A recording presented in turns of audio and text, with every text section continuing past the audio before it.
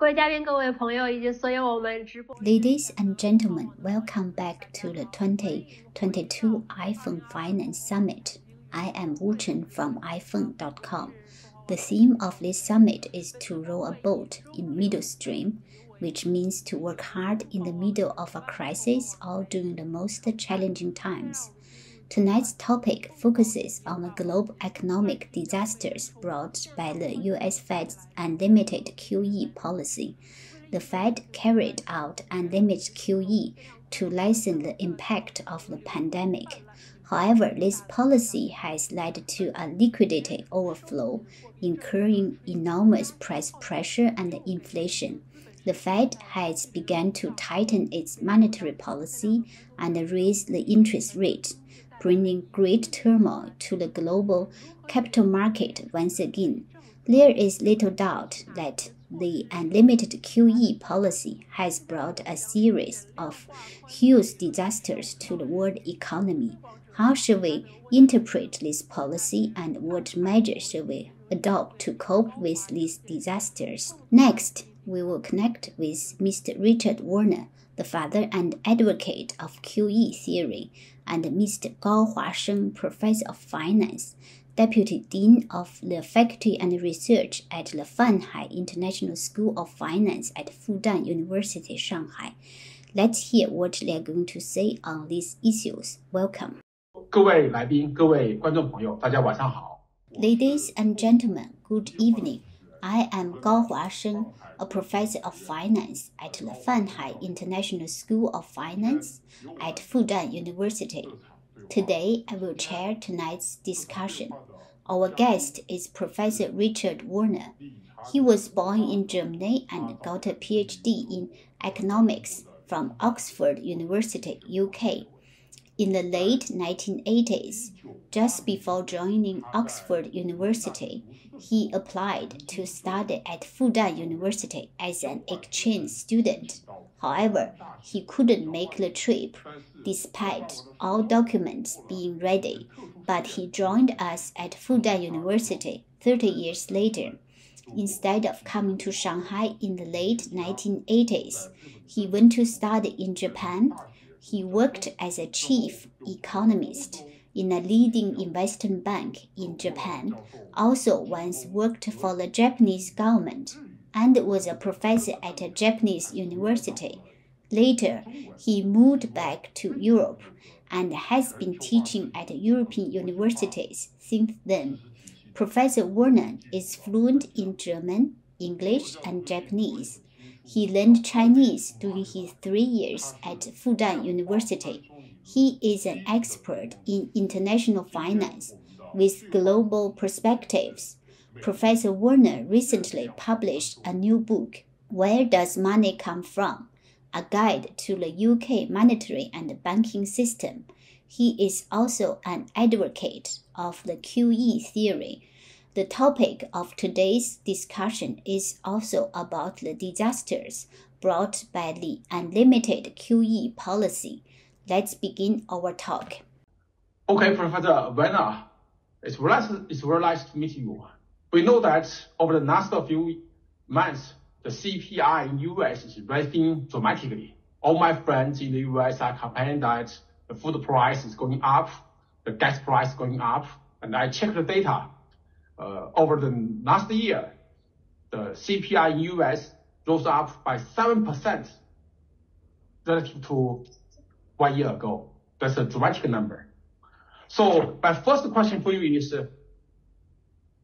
is this great inflation of the US caused by the policy mistakes by the Federal Reserve? Is it related to the last round of quantitative easing, please? Yes, thank you very much. And let me just say it's a great pleasure to be here. Thank you for having me. And it's a great honor to have you actually as the moderator. I am particularly grateful for that. Well, to answer your question, in short, yes, it is a result. This inflation is a result of the Federal Reserve's policy actions, particularly in the year 2020 from March onwards. In fact, at the time in that year, I did monitor the central bank's policies, and I was shocked by what they were doing, because to me it was clear they were creating inflation. And so I actually, went public in May 2020, and I warned, and I said that in writing, I said that around 18 months later, we're likely to get significant inflation. This is what we're experiencing now. So it is entirely the result of Federal Reserve and in other countries, also European countries, central bank actions as they expanded credit creation of the banking system for consumption. Of course, it was also furthered by government actions to give guarantees to banks to just lend willy-nilly these were various schemes to expand lending. And at the same time, checks were handed out for furloughed workers. But it was really the central bank's actions to expand bank credit creation that were the most important factor. Okay, so Richard, so do you think the cost inflation is they are intended to cause inflation, or they are unintended to cause inflation? Well, with central banks, one always has the option that, it's a mistake as a possible explanation.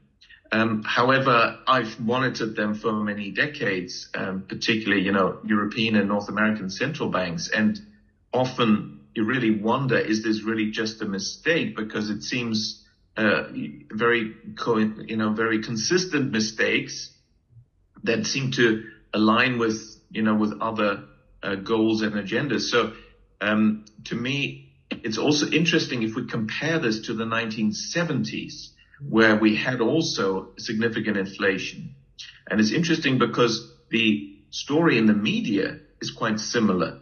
In the media, it's being said, there's a war, this time it's Russia, and there's an embargo, and oil, gas exports are being reduced. We have an oil shock, so there's inflation. That story is almost exactly the story of the 70s. There was a war in the Middle East, oil embargo, OPEC, oil price shock, therefore inflation. So to a lot of people, it seems, this makes sense, can't be helped, it's a shock. But when you examine the 70s, you realize that the inflation started before that war and before that OPEC embargo and before oil prices even rose. They only rose essentially from December 73, January 74.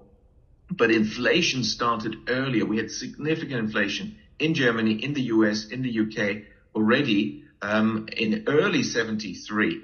Why is that? And if you then analyze bank credit creation, 1 year before, so we're talking of 72, early and early 73, that's where we had massive expansions in bank credit. And that clearly is also the reason in the 70s. So same in the 20s. And so how can this be a mistake? Because these are deliberate policies that you didn't have to take. Also, if we compare this QE of 2020 with the QE of 2008, there is a very important fundamental difference. And the 2008 QE was of a type that was non-inflationary. That can be done. We can talk about it if you want. And then 2020 QE was of that type that will create inflation. And the evidence is, I'm not saying this afterwards. I was actually at the time already in 2008, 2009 saying, no, this is not going to cause inflation. Now I'm in 2020, I warned this is inflationary type of QE. So it makes it hard to believe that it's just a mistake. Okay. So I know that the term quantitative easing is somehow is related to your earlier work. So would you please explain in brief? So what's the central idea of quantitative easing? Does it really work? Thank you very much. Yes. Well, I coined this in Japan when I was there in the early 1990s. And you have to understand the situation. The situation was that, first of all, in the 1980s, Japanese banks were creating a lot of bank credit for property real estate transactions. And when banks lend money, it's not just, existing money. Actually, banks don't really lend money, they create money. So a loan is credit creation, money creation that adds to the money supply. So a lot of money was added to the money supply to purchase property. So property prices went up, land prices were crazy in the 80s. And this game continues until they stop doing this and stop lending for property transactions. Then the land prices come down, and usually, and so essentially it's an asset bubble which will then collapse, and it will take the banking system with them if it's big enough. And it was very, very big in Japan. So I warned about this in 91 in my publications, that there will be a big crash, the banks will go bust, there will be a big recession like the Great Depression. And this was, the beginnings was starting to happen 92, 93, but it was early stages. Most people thought there's no problem, it's just a slowdown. They do the usual interest rate reduction, everything will be fine. But I was convinced, oh, this is going to be really bad. And I was, at the time, chief economist of a British investment bank in Tokyo. So then I wrote an article published in the Nikkei, that's the Nihon Keizai Shimbun, the Japanese main financial daily newspaper. Stock index is also named after that. And I had a big article in there saying, well, there is a policy with which we can prevent this big problem and very quickly have a recovery. And what we need to do is clean up the bank balance sheets from the bad debts of the 80s. The central bank can do this by purchasing non-performing assets from the banks, putting them on the central bank balance sheet, because you can do this through a subsidiary or directly. I mean, these are details. And essentially, if you buy them at close to nominal value, the banking system very obviously will be completely strong again and very liquid and happy to lend. This QE proposal, that's one type of QE proposal I made. That's what Ben Bernanke did in 2008 at the Federal Reserve. He understood this. He was part of the debates on Japan in the 90s. And that's why he even gave a speech at the LSE, which is my alma mater, where I did my first degree in 2009, January, where he said, well, I don't want to call this what the Bank of Japan has called QE, because it's really more about credit. And the reason why he said is that, unfortunately, in Japan, they didn't take my advice. They then later used the name QE, and they said, oh, okay, well, let's do this. We're doing it. But really, they were just doing traditional monetarist, high-powered money expansion by essentially intervening and giving banks a lot of bank reserves. That doesn't help anything. So, but Ben Bernanke did the right policies in 2008. So as a result, the US banking system recovered quickest of any, despite the fact that that was the center of the crisis. However, what happened in 2020 was another type of QE, a different type. So Ben Bernanke was essentially doing what I advised, that the goal was to get out of a banking crisis, an incipient banking crisis, and have a recovery by helping the banks clean balance sheet and expand credit. But I also pointed out there's a faster way to do this, the second method, and that is for the central bank to purchase assets from the non-bank sector. Because when the central bank purchases assets from the non-bank sector, which is a bit unusual, but, you know, QE was a sort of unusual, unorthodox monetary policy proposal. When the central bank does that, the asset sellers, let's say, I mean, it can be anything, can be pension funds owning bonds, as a simple example, but can be anything really. The seller has an account at a bank, and that account at the bank is now credited with the money from the central bank buying the assets. And therefore, the bank now creates a new deposit on the liability side of the bank, which adds to the money supply. And there's new purchasing power now in the economy. That policy, the Bank of Japan, for 20 years, been saying, oh, we can't do that. That's impossible. What is he talking about? Well, funny enough, in March 2020, the Bank of Japan suddenly did it. It suddenly did it. It suddenly knew exactly how to do it. And the ECB did it, and the Bank of England did it, and the Federal Reserve did it. And that is, but it did it at the time when there was no decline in bank credit. My advice to Japan in the 1990s was when bank credit was collapsing, was going to zero, and also contraction, negative credit growth. And then you need to stimulate it. My proposal, the two types of QE, There's also some other policies, but these are the key ones. There are proposals to expand bank credit again, then you get a recovery. But they adopted this in March 2020 at a time when bank credit was very strong in most countries already, and made it even stronger. It was an excessive monetary expansion. And at the same time, they imposed restrictions on businesses to close down movement of people and so on. So the supply side was restricted. Now, what happens? If you restrict the supply side and you increase the demand side extraordinarily, the biggest perhaps in the post-war era, you must get inflation. And that's what we got. Okay, I see. So, Richard, so how do you evaluate the contribution of quantitative easing to the economy overall? I know that's a different country adopt different type of policy at a different type of time. Then overall, yes. How are you going to evaluate its contribution? Yes. Well, I would say there's two aspects of the contribution. One is that it's really in the name already, quantitative easing. One contribution is to make people aware that when we talk about monetary policy, it is not always just about the price.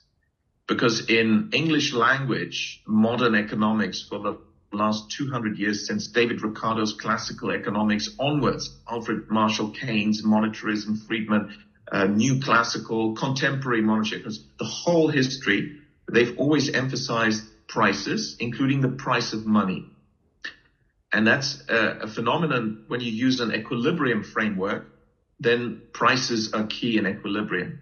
But what quantitative easing has shown is that we should not neglect the quantity side of things, not just the price of things, but also the quantity. And that's particularly important when markets are not in equilibrium. Then you'd expect quantities to be more important. And as the name suggests, quantitative easing is essentially a statement saying, well, quantities can be extremely powerful, and perhaps they're even more important than the price, like interest rates. So that's one contribution. It's a sort of fundamental contribution. The other contribution, more on the policy side, is I think it's been demonstrated to have a significant impact. But of course, like any powerful tool, you have to be careful in how you use it. You know, any tool where you work in a workshop or in the garden even can also be dangerous if you use it wrongly, and then maybe you hurt somebody. So any tool is also responsibility, and we have to use it wisely. And I'm afraid central banks have not always used it wisely. So I would say there is a significant contribution, both in terms of theory and also in terms of practical application. And on the practical application, I would just caution that we have to use it wisely and appropriately. And it was a tool developed for weak economic growth and a collapsing banking system to help in that emergency situation. And therefore, we should use it in those times, not when we actually restrict supply and we already have strong demand and it's going to cause inflation. Okay, Richard, you mentioned wisely several times. So, in your opinion, so what prevent a central bank from using these tools wisely? I think they also want to be using it wisely, but what prevented them from being wisely? Yeah, so thank you. That's a very good question. Good point.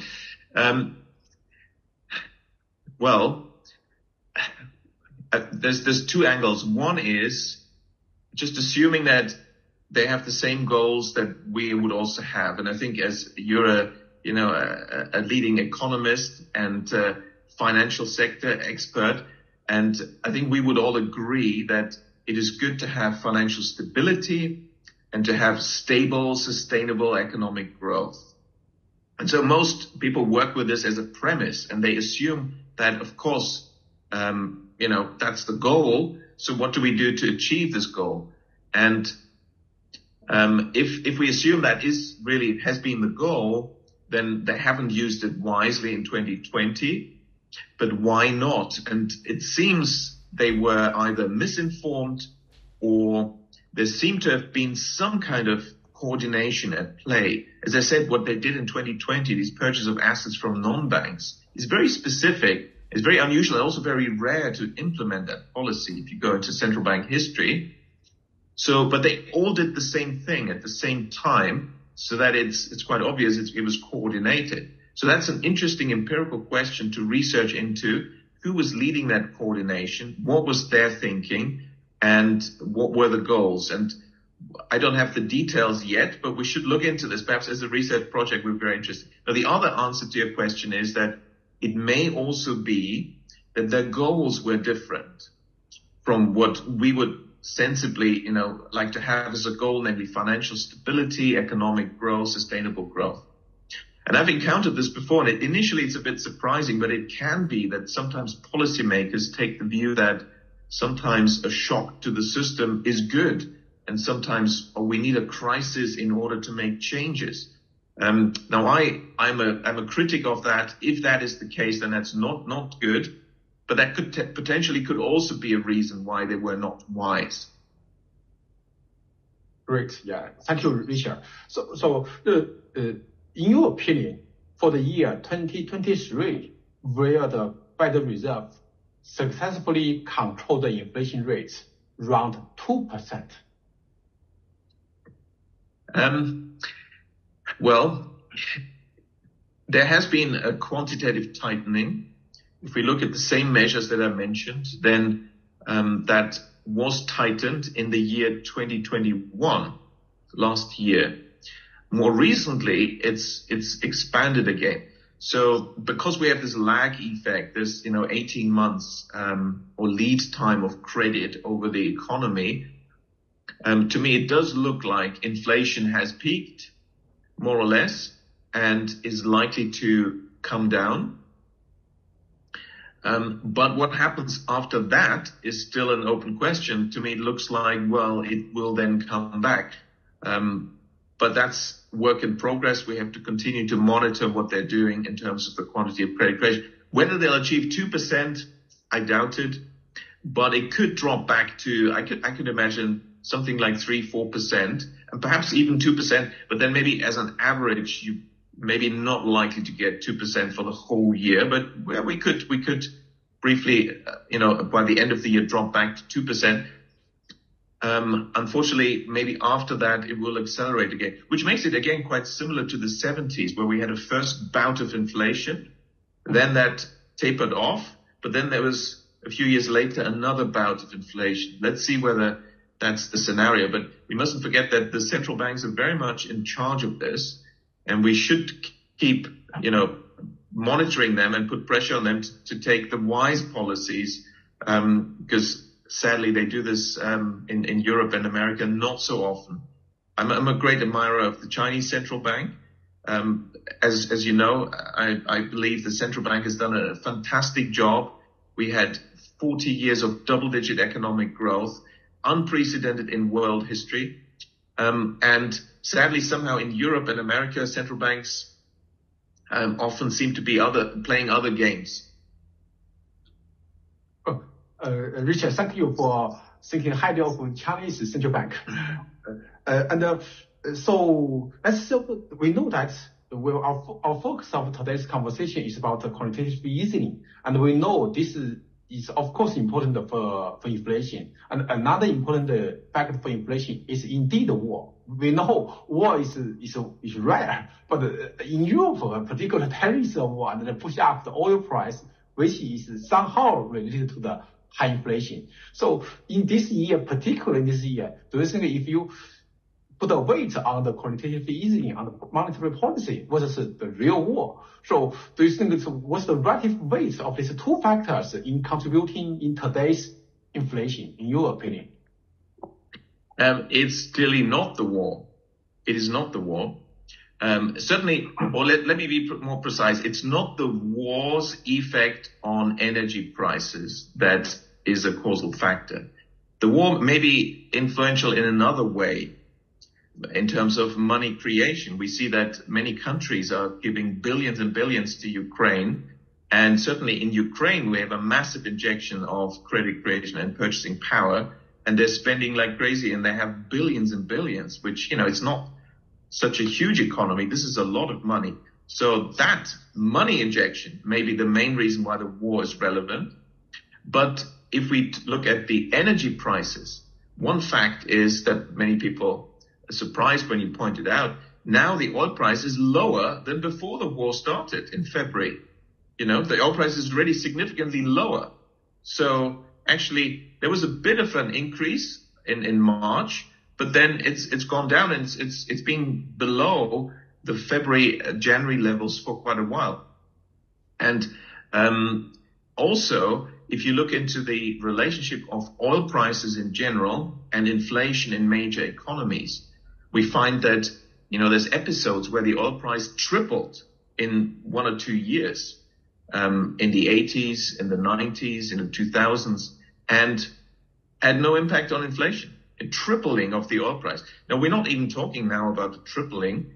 In fact, as I said, it's gone down. So this seems to me the sort of propaganda story, the smokescreen, to get people's attention away from the real action, which is the central bank's quantitative policies that we should be watching. Thank you, Richard. So, Richard, suppose next year, 2023, suppose the inflation rate does not return to 2%. So what are you going to expect the Federal Reserve will do? For example, cut interest rates or doing other some kind of specific stuff to tighten up? Yes. Well, I've done some empirical work on the question of what is the relationship between interest rates and economic growth. For example, nominal growth, which includes inflation. And I looked at the major economies in the post-war era, the largest, so US, Japan, Germany, and also included the UK. And so this is over half a century. And I looked at different interest rates and nominal GDP growth, and just very open-mindedly asking what is the relationship.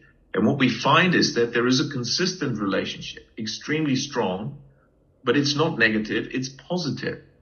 So growth and interest rates are positively correlated. And when you then do tests for statistical causation, such as Granger causality tests or other alternative methods, bootstrapping methods, to get this kind of statistical causation, we find that there's more evidence for causation running from economic growth to interest rates than the other way around. So while the English language economics textbook story is lower interest rates lead to higher growth, higher interest rates lead to lower growth, the empirical fact that anyone can check is higher growth leads to higher rates, lower growth leads to lower rates. And that's true for both market rates, say bond markets, and central bank rates. They follow growth. So as a result, since credit creation was slowed in 21, growth is likely to come down in the US and the UK. Therefore, interest rates are likely to come down again. And that includes central bank interest rates. They're likely to come down fairly, well, sort of soonish. I mean, maybe a few more months. And then they're likely to come down as economies slow down in the US and the UK, also Eurozone. And after that, well, as is mentioned, we have to see, because it looks like then there will be a pickup again. So Richard, so what you mean is in our traditional textbook, we take interest rates as given and thought interest rate will lead to economic growth. And in your empirical finding is interest rate is the outcome. It's the economic growth drives the interest rates. Is what you mean? Precisely. Thank you very much. You put it very well. Exactly. Okay. So, okay, Richard, I noticed that you has written a very famous book called The Princess of Yen, and it's a bestseller book in Japan. And I also remember that about 3 years ago when you were visiting Fudan, it's very nice of you. You gave one copy to me as a gift. So I really enjoyed that book. I know it's not about the U.S. Federal Reserve, but it's about the Japanese central bank. So I want to take this opportunity to expand our discussion from U.S. to Japan a little bit. We know that you work in Japan for many years, so you understand Japan's financial financial systems well. So how do you compare Japan's central bank versus the U.S. central bank versus the UK's or European central bank? Was there a key difference and a similarity? Thank you very much. That's a very good question. Perhaps just for the audience, the Princes of the Yen book is not yet available in Chinese, but in English at the website quantumpublishers.com. They'll be happy to send it to China. I hope it will be published in Chinese soon. The book that is now available in Chinese is in the English language, is entitled Where Does Money Come From? And that is more fundamental in a way about this question, where does actually our money supply come from? Where does money come from? And of course, the key role is being played by banks. And the banks, of course, are being influenced by the central bank. And hence, your question is very, very relevant. How do we compare these different central banks? And of course, Princes of the Yen has a lot on the Japanese central bank. But there is one chapter about the other Asian central banks. There is one chapter about the ECB. And there is a chapter on the Fed in there as well. So one gets a bit of a comparison as well. And so to answer your question, the Japanese central bank has been, in many ways, a sort of experimental ground for Western central banking, it seems to me, because a lot of things that happened in Japan then later were adopted by the ECB and even by the Federal Reserve. And I don't mean just QE, because before QE, we also had other policies that later were copied by, for example, the ECB, just to give you an example. So the fundamental relationship seems to be that the Bank of Japan has been used by other central banks in the central banking fraternity. You know, they always meet in Basel in Switzerland and they discuss things. And it seems that the Bank of Japan was trying new stuff. And then others said, okay, we'll do that. Now, some of that stuff is not good stuff. And they still copied it, which again comes back to the earlier question, why are they doing things that are not wise? Maybe their policy objectives are different. So a key example is the policy of the 1980s that the Bank of Japan adopted. The Bank of Japan had put in place since 1942 a policy called window guidance. This is guidance of bank credit. And it's a very powerful tool, which was originally developed by the German central bank. And later, Japan copied that, like many things from Germany. And the tool was used for the high growth economic system. And it's a successful tool. And we've seen this also in China. It's a good tool. And the central banks have usually used it wisely, certainly in China. But the Bank of Japan then deviated from the 80s. And in my view, this is under US pressure. Because Japan, to put it very simply, was getting too successful for the liking of the Americans. One US industry after another suffered from Japanese competition, whether it was first shipbuilding, then steel, then automobiles, then electronics. And so there was a lot of trade friction. America was putting pressure on Japan. You must change your system. You're too closed. They couldn't say publicly, you're too successful. So they said, oh, you're inefficient and we'll give you advice on how to be more efficient, which was somewhat not credible. Are you saying Japan should be even more efficient and even more successful? Well, actually, they were saying, really, we want Japan to be less successful, so you please change your policies. And that's a very difficult task for Japan to do. Essentially, the politicians didn't do it, but the Bank of Japan, which is very much under influence of the Federal Reserve since 1945, they did it. And you can see it in their plans. They published the Maekawa report in the 1980s, which said that there's a 10-year plan to change the economic structure fundamentally, shift away from exports to domestic demand expansion, deregulate, liberalize, privatize, the sort of policies the IMF and the World Bank recommend developing countries to do, which is a good way of reducing growth and preventing economic development. So this is a way to weaken the Japanese economy. But how is the Bank of Japan going to implement these policies? And that's where it gets slightly mysterious. They also were not saying it directly. The Maekawa report only says the central bank should use its monetary policy flexibly in order to implement a structural transformation of the economy, including political changes, deregulation, liberalization, privatization. Now, there's only one way you can use monetary policy to do this, and that is by using window guidance to expand bank credit for asset purchases, creating a huge asset bubble, which happened from 86 to 89.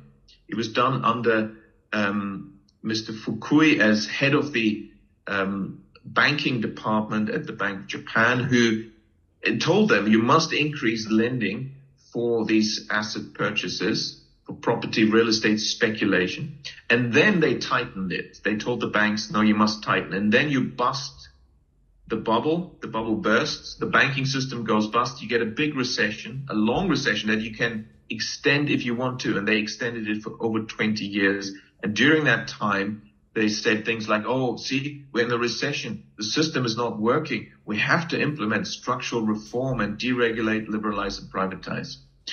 So that's what the Bank of Japan did. Now, it's pretty dramatic stuff, and that's described in my book, Princes of the Yen. But I also warn in that book on my chapter on the ECB, which was fairly new. It's one of the younger central banks. And I warned that there were signs the ECB was going to do the same thing. And it did.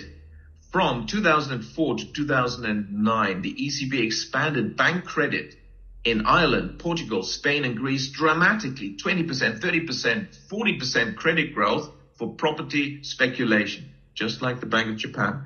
And then they tightened, they crashed it, and then they said, like the Bank of Japan, oh, we need structural reform, we need deregulation, liberalization, privatization, free market economics, just like in Japan, but at a huge cost. 50% youth unemployment in Spain and Greece. These economies still have not recovered. So we see that the Bank of Japan was the pioneer where they tried these horrendous policies. The ECB then adopted them.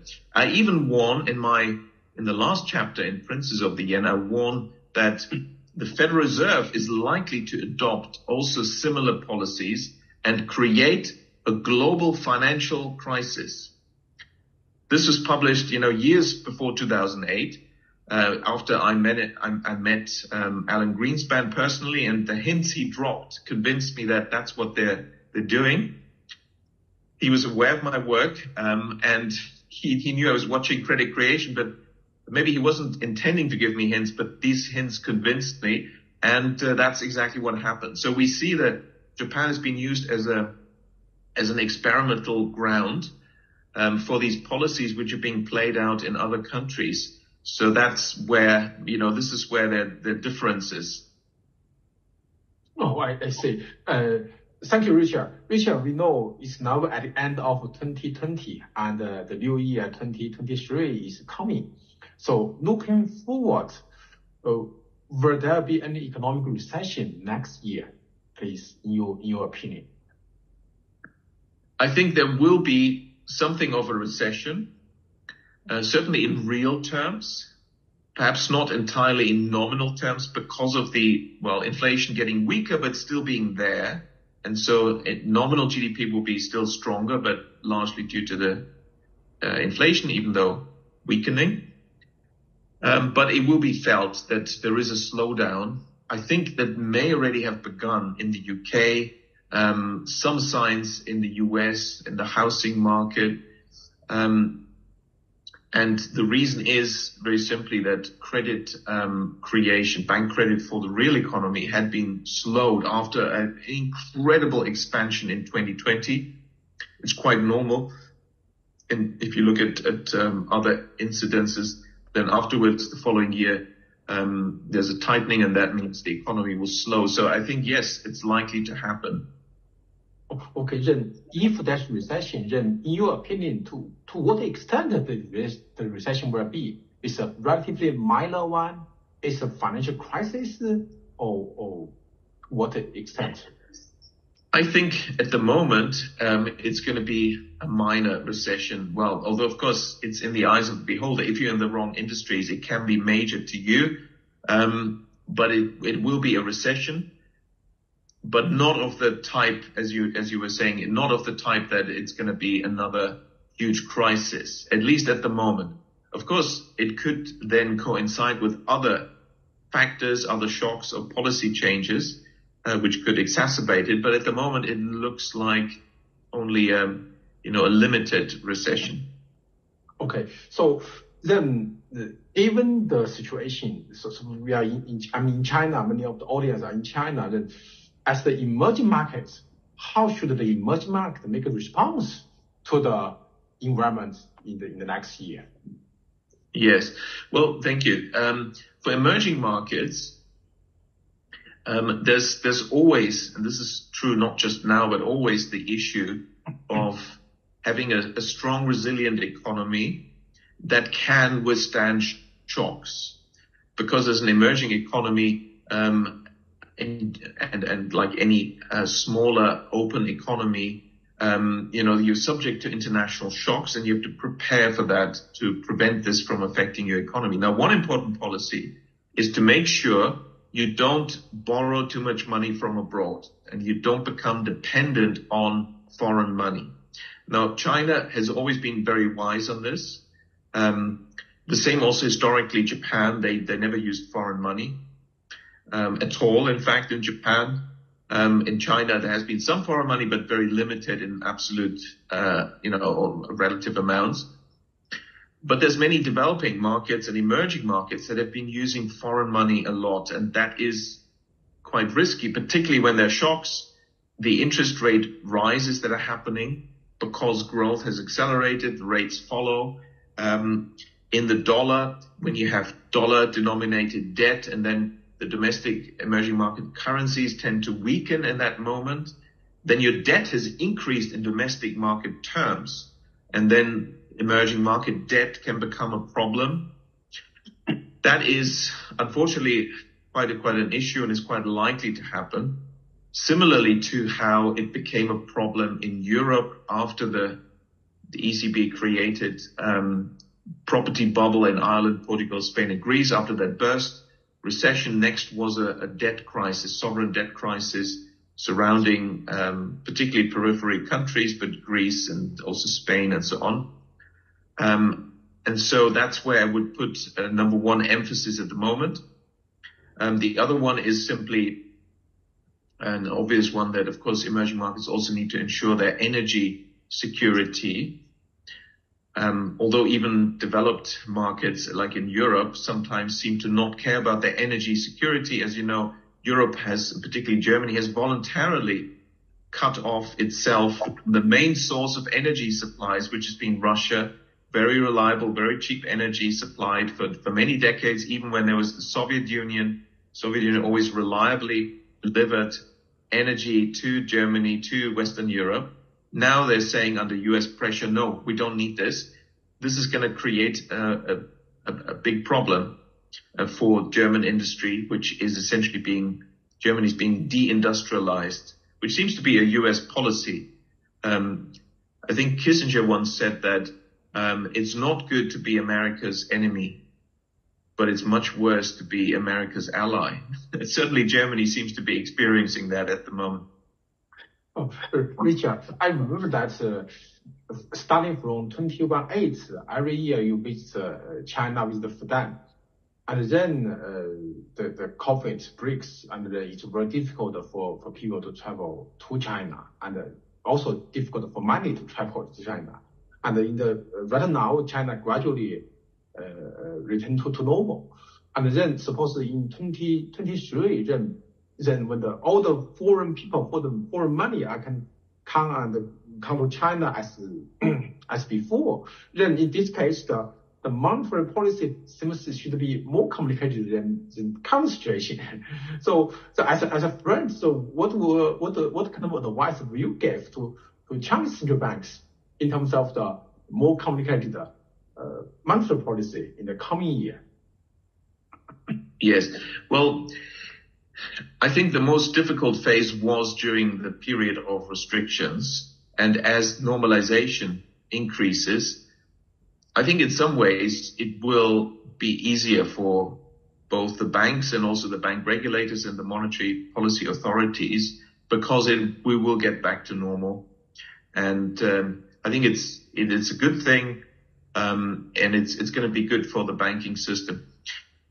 The main risk I mentioned before for emerging markets in terms of capital flows, that's not such a big problem for China, because China has always maintained very wisely sufficient control over its current account and particularly the capital flows. Yes, a capital account policy has been quite wise, so I'm not really concerned there. In fact, my main worry has been watching China. If China is weak as an economy because of restrictions, is that really good for the world? It's actually a problem. And I think it's good news that China is returning to normal. It's good for the world economy. Richard, I think my last question is, suppose our audience want to know more about the terminology, the theory about the quantitative easing. So can you suggest any books or articles so that they can learn by themselves? Yes, indeed. Well, I would recommend any of my writings, of course. That includes, of course, the book, which is now coming out in the Chinese language, is a translation, with the English language title being Where Does Money Come From?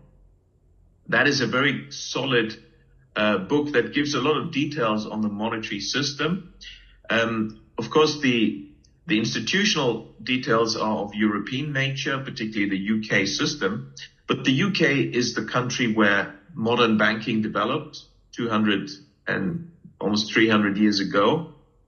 And so it is quite representative, and it's quite similar in other countries. Also, my book, Princes of the Yen, at quantumpublishers.com.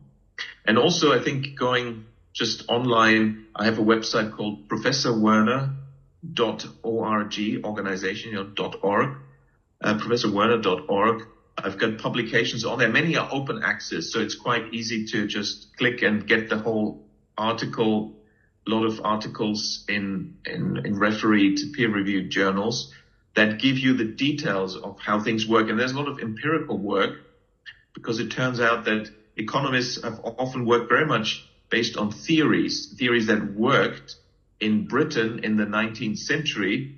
But I think we have to go beyond that. And so I've been working very empirically concerning how the banking system functions.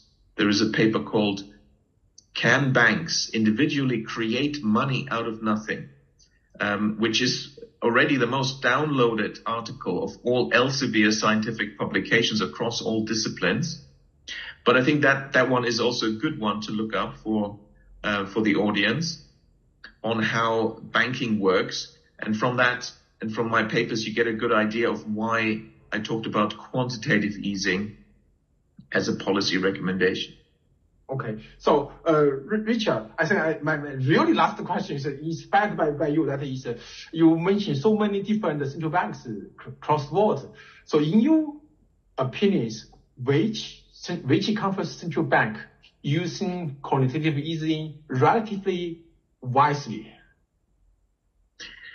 Well, if you had asked me 3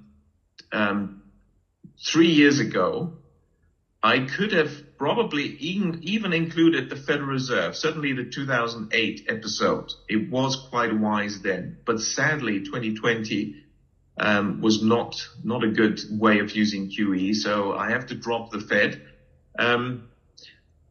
If we use a general definition of QE, namely to include quantitative credit policies in general, which is really what it is. I mean, it's a specialized type for emergency situation, but more generally, really my policy recommendation always is to look at the quantity of bank credit and also its disaggregation. Because if credit is used, bank credit is mainly used for consumption, you get inflation. If it's used for asset purchases, you get asset inflation and banking crises. But if bank credit is used for productive business investment, in, new technologies, increasing productivity, you will get high growth without inflation. And so all the central banks that have watched this have done really well. And that is, of course, the secret also of the East Asian economic miracle, in which, of course, I think we have to include China, because, as I mentioned, the 4 decades of double-digit economic growth has been a historic, marvel.